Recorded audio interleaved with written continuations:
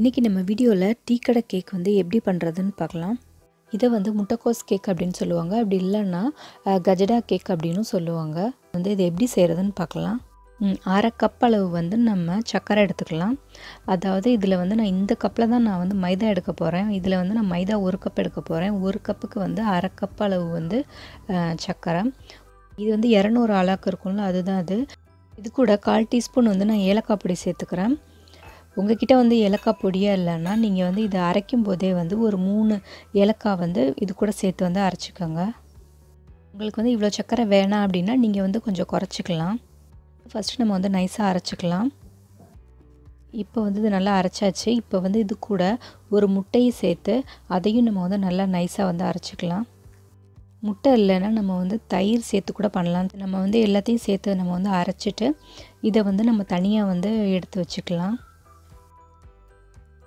இப்போ நம்ம வந்து ஒரு மிக்சிங் பவுலில் 1 கப் அளவு வந்து மைதா சேர்த்துக்க போகிறோம்.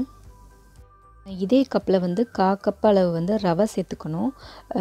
இதை வந்து நம்ம ஸ்பூனில் மெஷர் பண்ணோம் அப்படின்னா இது வந்து ஒரு 3 டேபிள் ஸ்பூன் அளவு வந்து ரவை வரும்.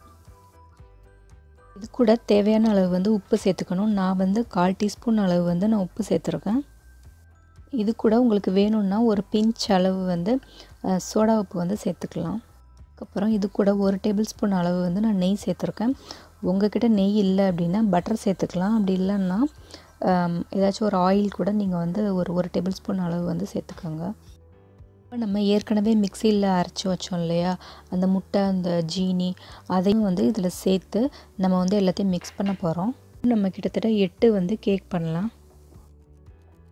கேக்குக்கு வந்து மாவோட பதம் வந்து ரொம்ப முக்கியம். மாவு வந்து ரொம்ப கட்டியாகவும் இருக்கக்கூடாது, ரொம்ப தண்ணியாகவும் இருக்கக்கூடாது. இந்த மாவோட பதம் வந்து கரெக்டாக இல்லை அப்படின்னா கடையில் இருக்கிற மாதிரி அந்த ஷேப் வராது. ரொம்ப தண்ணியாக இருந்துச்சு அப்படின்னா நம்ம அது எண்ணெயில் போட்ட உடனே அது பிரிஞ்சிரும். மாவு தனித்தனியாக பிரிஞ்சு வந்துடும். மாவு வந்து ரொம்ப வந்து கட்டியாக இருந்துச்சு அப்படின்னா இது கூட ஒரு டேபிள் ஸ்பூன் பால் சேர்த்து மிக்ஸ் பண்ணுங்கள். மாவு வந்து ரொம்ப தண்ணியாக இருந்துச்சு அப்படின்னா இது கூட ஒரு டேபிள் ஸ்பூன் இல்லைன்னா 2 டேபிள் ஸ்பூன் அளவு வந்து மைதா மாவு சேர்த்து பிணைஞ்சிங்கன்னா மாவு வந்து கரெக்டான பதத்துக்கு வந்துடும். வந்து ரொம்ப கட்டியாக இல்லாமல் கொஞ்சம் லூஸாக இருக்க மாதிரி வந்து நீங்கள் பிணைஞ்சி வச்சுக்கோங்க. இப்போ வந்து இதை ஒரு அரை மணி நேரம் போல் நம்ம வந்து ஊற வச்சுக்கலாம். இப்போ அந்த ஊற வைக்கிற டயத்தில் வந்து அந்த ரவையெல்லாம் வந்து அந்த தண்ணி எல்லாத்தையும் வந்து அதை வந்து அப்சர்வ் பண்ணிடும், நல்லா உறிஞ்சிரும். இப்போ வந்து அரை மணி நேரம் ஆயிடுச்சு. இப்போ நம்ம மாவு எடுத்து உருட்டி வச்சுக்க போகிறோம். கடையில் வந்து நல்லா பெருசாகவே போடுவாங்க. நான் வந்து கொஞ்சம் சின்னதாக போட்டிருக்கேன். இது வந்து உங்களுக்கு லட்டு மாதிரி நல்லா ஷேப்பாக வரணும் அப்படின்லாம் இல்லை. இதில் வந்து முக்கியமான டிப் என்ன அப்படின்னா இதில் வந்து எண்ணெய் வந்து ரொம்ப சூடாக இருக்கக்கூடாது. மீடியத்தை விட கம்மியாக ரொம்ப சிம்மில் தான் நீங்கள் வந்து வச்சு அது செய்ய முடியும். ஏன்னா அப்போ தான் வந்து எல்லாமே வேகும். இல்லைன்னா வெளியில் கருகிரும், உள்ளே வந்து அப்படி மாவாக தான் இருக்கும். நம்மளுக்கு வந்து சட்டி வந்து பெருசாக இருந்துச்சுன்னா அதில் வந்து நிறையா போடலாம்.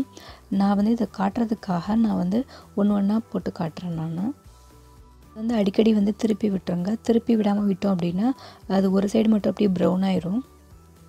இந்த எண்ணெயை எடுத்து இப்படி மேலே ஊற்றுனீங்க அப்படின்னா அது வந்து சீக்கிரமே வந்து அந்த கிராக் வரும். மாவு வந்து உங்களுக்கு கரெக்டான பதத்தில் இருந்துச்சு அப்படின்னா நீங்கள் எண்ணெயில் போட்டதுக்கப்புறம் கொஞ்சம் நேரம் கழித்து அதுவே வந்து இப்படி விரிசல் மாதிரி வரும், கடையில் இருக்க மாதிரி இருக்கும்.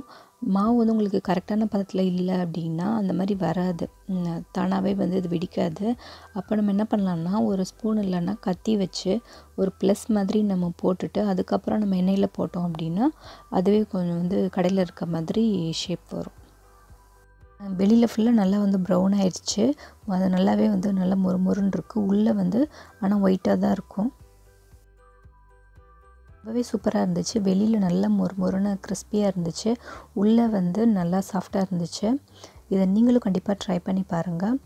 உங்களுக்கு சுகர் உள்ள வேணும்னா நீங்கள் வந்து கம்மி பண்ணிக்கோங்க.